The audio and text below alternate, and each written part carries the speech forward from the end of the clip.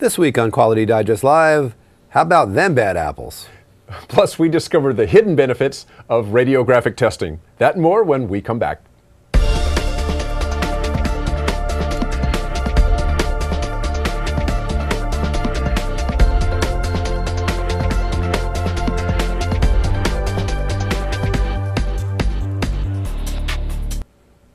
Welcome back to Quality Digest Live for November 18th, 2011.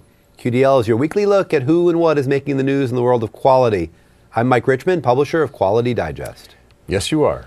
And I'm Quality Digest Editor-in-Chief, Dirk Ducharme. Hey, remember, anytime during the show, if you have any questions, just send them to qdl@qualitydigest.com, and we'll answer them on the show. Yep. So, as usual, we're going to start this week with some news items that caught our attention. First up, a University of Michigan study showed that employers can expect higher worker satisfaction in production if the company offers flexible hours so that employees can deal with crises and family situations as they arise. Sure. And not surprising, if companies aren't flexible, the employees will make the time anyway. They're just going to do it behind your back. Right. So the study points out that a lack of formal flexibility may lead to informal ways of dealing with the work-family conflict, and often co-workers are a part of these informal arrangements. So they might cover for an employee who needs to leave, right? So that the boss doesn't know. The problem is, if the boss doesn't know, then there's less management control and more potential for workplace disruption, which causes problems for the employee and for the employers and eventually the company. So you really don't want that. So the upshot is, the ideal thing is that a cooperative supervisor and a cooperative company usually means less disruption for workers and increased worker satisfaction and productivity. So basically, you know, we all have lives, employees got to do things, and sometimes they're not doctor's excuses or anything. They just got to deal with family issues, and you got to have the flexibility to let them do that. Good moral for all of us to remember. Right. Absolutely. Well, another interesting item that we covered this week, America Recycles Day. That's right. Which was this past Tuesday, November 15th. Now, America Recycles Day, I know you know all about this, Dirk, began in 1997. Now, in that period of time, Americans have embraced a much broader concept of personal responsibility for conservation and waste reduction and waste reuse. Sure. I mean, you know, you think about it, 15, 20 years ago, you really didn't see so many recycling bins. And yeah, curbside recycling, that sort of thing. Sure, Right? it wasn't nearly as easy as it is right now. Now, America Recycles Day really is a direct descendant of the environmental movement and Earth Day from the 1970s, but the connections go back even further than that. Henry Ford, for example, who we talk about a lot on the show, was deeply devoted to waste reduction and material reuse 100 years ago. Sure. Now, absolutely, without a doubt, this is a quality issue. We've talked about it here on the show from a risk perspective in the form of HSPM, or Hazardous Substance Process Management. And it's clearly of concern for lean manufacturing and lean manufacturers as well. Now, we're keeping our eye on these issues involving the environment as well as those involving the energy industry in particular.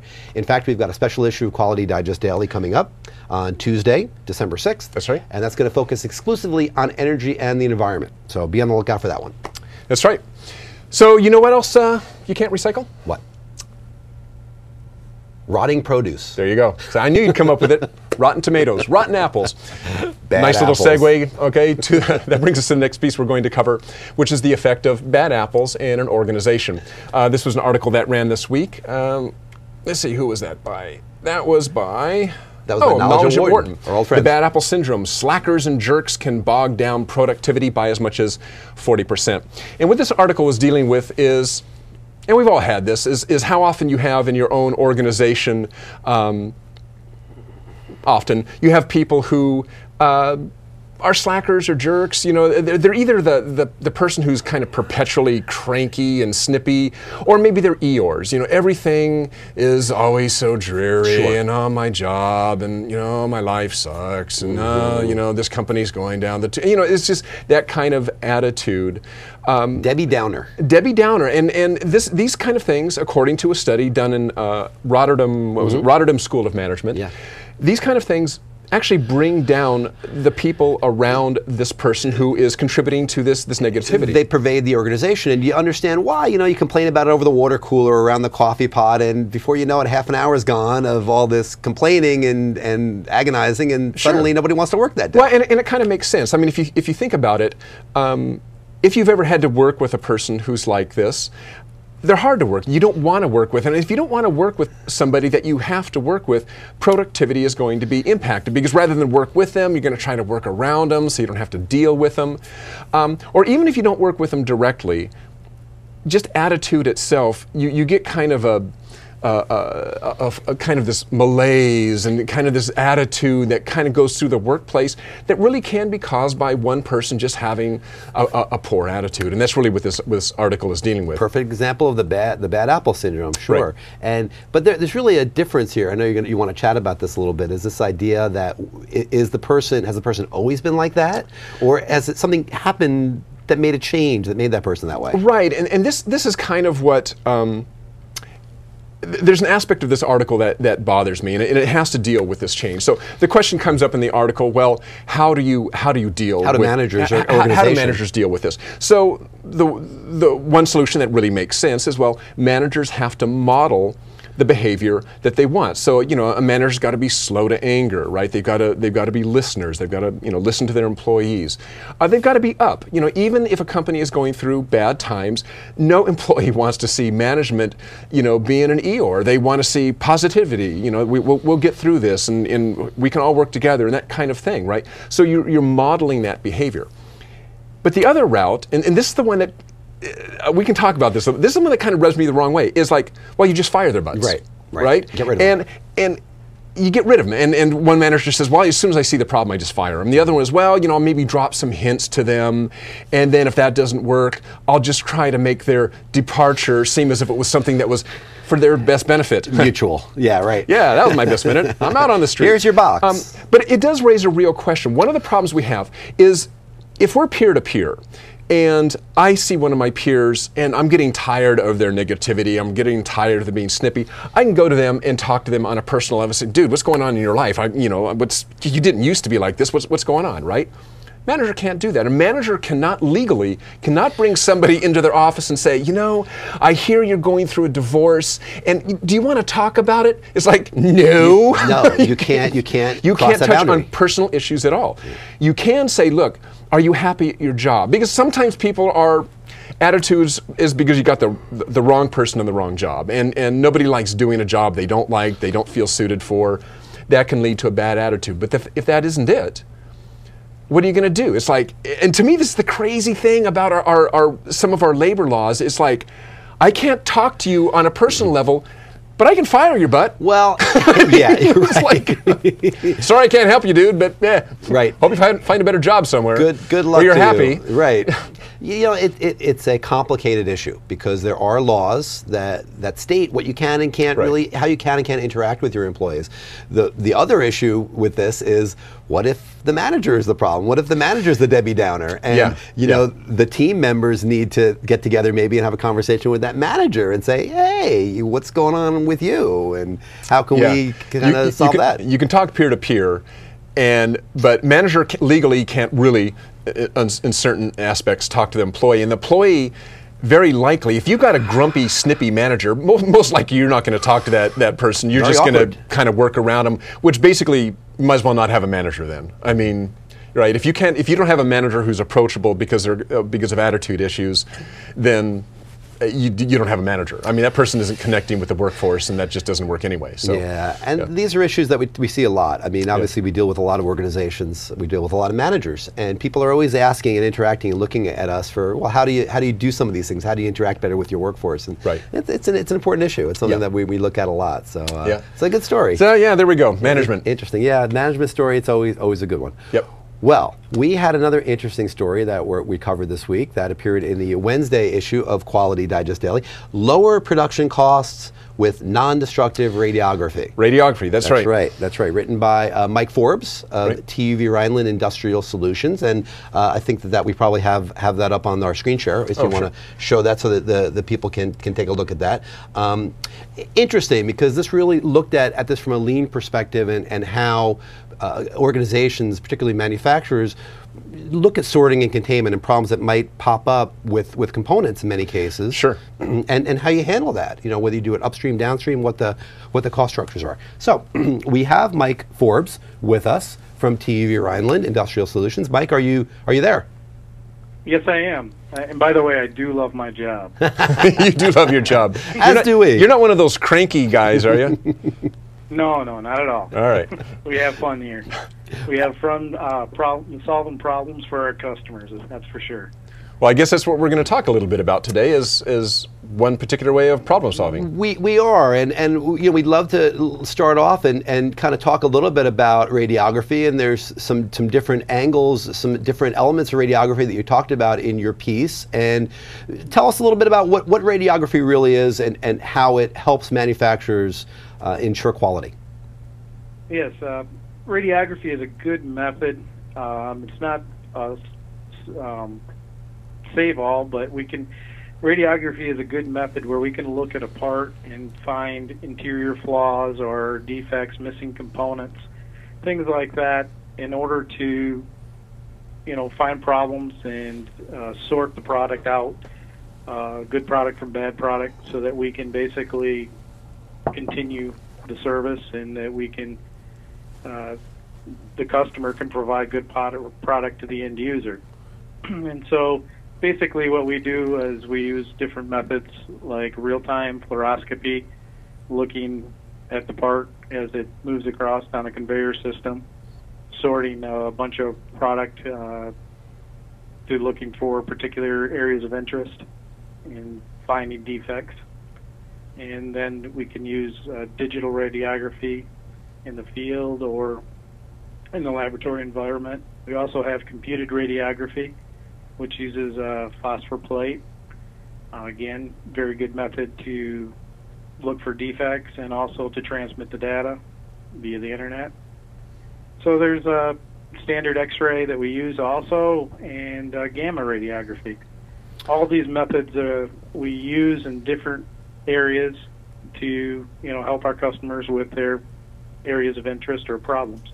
Well, let's talk about that, Mike, and let's look at what a potential problem might be. Let's say that I'm an automotive manufacturer and I'm in the process of some assembly, and I see that there's a problem with a component or a part from somewhere in my supply chain. Well, what would I do? How would I use the TUV Rheinland Industrial Solution Services to handle that? Well, basically, it'd start with the phone call and saying, "Hey, I've got this particular problem. Is it a method? Is there a method I can use to feasibly find or sort this flaw or this indication?" And basically what we would do is we would take and put it in front of our technical team, and we'd say, okay, yeah, radiography, fluoroscopy is probably a good method. It can detect this area of interest, and we can basically see the defect, and we prove the process, and basically we'll start, you know, giving them an estimate. Now that process might be going to their facility in the field, or it might be sending the components to our laboratory here, depending on location, logistics, and, you know, cost. And what kind of things might you be looking for? I mean, give us an example of something maybe you did on site rather than being sent to a TUV lab, where you set up something on site to look for a particular type of problem. Describe what one of those might have been. Okay, basically welded components. We might have a flawed weld that we're looking for a defect or an area that it wasn't complete fusion or something like that. So we'd take the mobile rigs and we'd go to that location and look at the particular welds. We've done that in the bridge industry, and we've done it in the automotive industry. There's just particular areas where that can be the most cost-effective, where we can take a, you know, either an X-ray tube or a gamma source and go out there to the location, and, you know, or if it's in service or if it's on the vehicle or things like that, where we have to utilize the X-ray, that would be one of the methods that we would do. Now, is part of what's going on here is that you talk about weld inspection, but I think before you've talked to us about being able to maybe look at a circuit board or look inside an assembled, some sort of assembled device. It's faster to X-ray it than it is to, take it apart and do a visual inspection? Yes, like I don't, like you said, electrical component. Sometimes in a switch, a wire gets pinched, or there's a missing component, and basically through the proper location of film to source, you can basically visually see the missing component, or say, yeah, this one is correct, or this wire's pinched, or this wire's misaligned, or the spring is out of alignment. Therefore, we're going to have a potential problem here. We can sort, move on, and say, okay, this one's good, next, and et cetera, et cetera. Move on down the production line, basically. And it's interesting because really this is in many cases, this is a situation where you're going to deal with this pretty far downstream. I mean, many times what happens is we come to this when the problem already exists. How do you push it upstream a little bit, and how do you make sure that you're able to save a little bit of money and time maybe by catching it earlier in the process? Yeah, a lot of times, people with like prototyping and stuff like that utilize it for a method. Is you take a look and say, okay, how does my component, or how does this product look after the, your PPAPs or your first runs, and you start taking a look at them using radiography or the proper method, and all of a sudden you might find potential problems with the product. But the other thing is you can see that your product is good, and you're not going to have as many defects or potential problems down the road.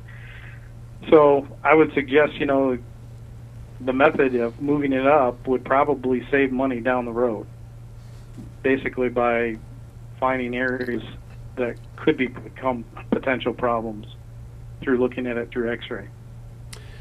We know your organization. We know TUV obviously well, as many of our readers do, as basically as a registrar, as a certification company. So it's interesting to talk to you a little bit about this from a product perspective and an inspection perspective. How did your group get into this space? Basically, TUV has been a registrar for quite some time, and a lot of their satisfied and prospective customers were looking for material testing services, and basically they, with part of their strategy was to deepen its industrial services business globally. So basically they approached us, and it's been a real good fit because it also has given us the ability to expand our services and to approach new markets that were previously, for a small company, were out of reach. So basically the strength and core quality values of each company has really become a benefit to both of us. Great. Well, radiographic testing, really very important system for testing non-destructively, and looking at certainly the supply chain, looking at different parts and components of manufacturing. Right, and I think the important thing, and you guys talked about that a little bit, is that kind of what we've been talking about here mostly is reactive. Ideally, you wouldn't be doing this inspection after you found a problem. Sure. Ideally, you could move it up further in the supply chain using the same technology. I mean, there's no reason radiographic testing couldn't be done as a part is received into the country, if it's coming from overseas, or even as it's leaving the manufacturer of the part or whatever. Wherever it may be. I assume that's correct, Mike, or that this is just as easily utilized at a supplier plant before the shipment goes out as anywhere else. Yeah, exactly. Radiography has come a long ways in the last few years. There's kind of been a phobia about the radioactivity and things like that, and then with the new technology out there, and it's become much safer, and it's become much more basically readily available. I mean, to utilize as an inspection tool, and handled with the proper certified individuals and with the proper equipment, it can do volumes of cost savings for the customers. That's great. Well, hey, Mike, we're going to leave it off there. Thank you for joining us. Mike Forbes, again, everyone, National Sales Manager for TUV Rheinland Industrial Solutions, joining us here today in QDL, talking a little bit about radiography inspection for sorting and containment. So thanks, Mike, for joining us. Good segment. Thank you for the opportunity. I appreciate it. Thanks. Sure, no problem. Okay, so very interesting radiography, and basically there's a lot of different technologies that we kind of just touched on. Some of them are more work better for real time. Some of them, as he said, more for lab use and that type Depends of thing. what your application is, absolutely. Right. Okay, well, another topic that we've talked about a lot, actually we haven't talked about on the show, but we have written about in Quality Digest Daily, is the idea of the visual workplace. And this is the idea where your workplace itself should speak to you. It should give you visual clues and cues in terms of your process. It could be, this could be signs on the wall. It could be something like, a shadow board where you have the outlines of your tools so you know when a tool is missing or you know where to put a tool. It could be lines on the floor that define particular work areas or work cells. All of that is signage which gives the employee on the shop floor immediate feedback in terms of what they should be doing, where they should be going, and it just makes life much simpler than always having to refer to a process or procedure or to remember one. I mean, why not just visually show people stuff? Sure. Okay, one of the things is that when you deal with signage, there's a lot of way to make signs. You can just hand scrawl a sign, which frankly, a handwritten sign is better than no sign at all. It's better to have a handwritten arrow and big block letters written on a piece of paper than it is to have no signage. But even better is to have really nice looking signage. It's taken more seriously. You take a sign more seriously if it looks nice. It's nice block letters on a yellow background, for instance, if it's a caution, than it does somebody's written "watch out" on a piece of paper, right? Sure. You just take it more seriously. So if you're going to do that, you need a good printer, and that is actually what our Tech Corner is this morning. If we come over here to our gauge cam, what we've got right here is a product from Creative Safety Supply. This is called the Label Tac 4 Pro system. And what this is it's a sign printer, essentially. This one prints on 4-inch wide, and I'll show this up to the camera here, my camera, Daniel, if you don't mind. This is a vinyl backing. And it's also, I can peel it across and it's sticky on the back. And it uses kind of a film transfer, methodology for printing on there. So there's actually a big, kind of like the old typewriters, if you remember, you have a big ribbon and it transfers the ink from that ribbon onto film, if you will, onto the vinyl backing. Now what's great about these is that this is vinyl. This is very strong. You can stick this onto the floor and it's going to last you pretty much forever. If you want to take it up, you're going to have to scrape it up. We're not going to stick it on anything. We're not going to stick it on anything here. And it is vinyl, so it's very long lasting. So this is a special printer that's designed for printing on vinyl. And it's really, really simple to use, and I'll just power up our little system here. I'm using a system that they sent with us. Actually, you can plug this into any laptop or any computer. We just happen to have a little netbook here that they sent along with us. And really, I just got a Word program up here, and I'm just going to print out this little safety sign here. I just go File, Print, and it's going to go to the Label Tac 4, and it should spit one of these out. There we go. And it prints very quickly, and it cuts it automatically to size. So there you go. In just a couple seconds, I've got myself a danger sign. Now this comes on a long roll. So these signs, this particular printer, it's 4 inches wide, but you're not really limited by length since it's on a roll. So your sign can be really long. So let me just show you that one again. God, keep going for the wrong mouse here. So this happens to be a danger sign, but you can have kind of, reminder signs or this one happens to be 5S. So I just come out here again. This happens to be in Word. We say print, and we'll print ourselves out a 5S sign. Now, as I mentioned, the vinyl backing on this comes in a variety of colors. This happens to be yellow.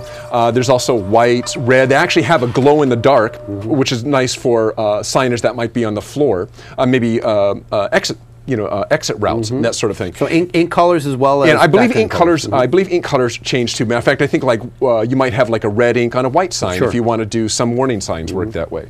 And you can see I just printed out a 5S. A 5S. Now, one last thing. I was trying to think of what we could print here that would kind of show the banner capabilities of this, and I did think of it. I mean, in our studio here. Well, there's a lot of things to watch out for. We got cameras all over the place. We got lights that are really very hot.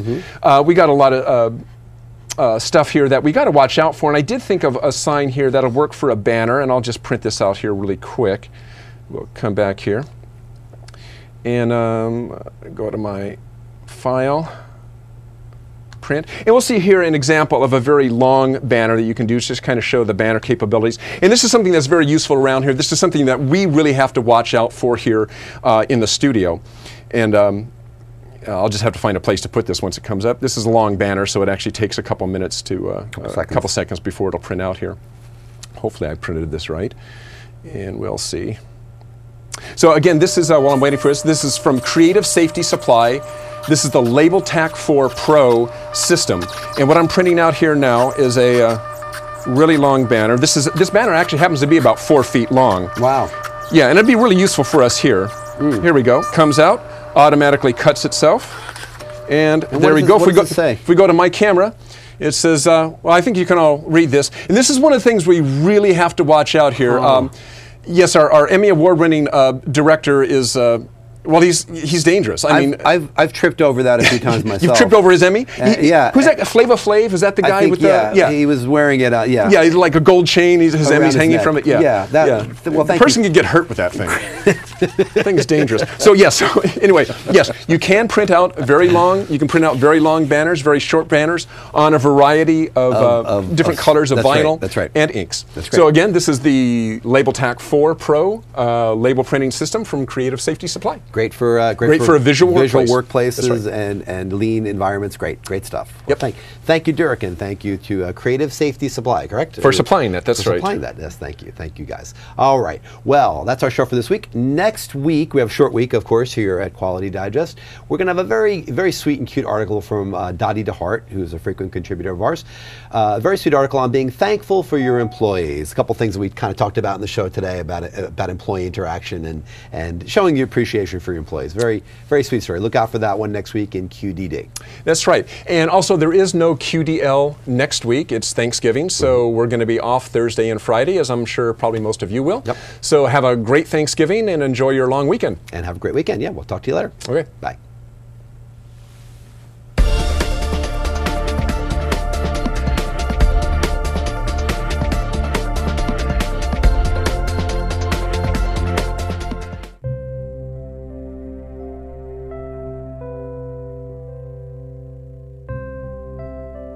Thank you.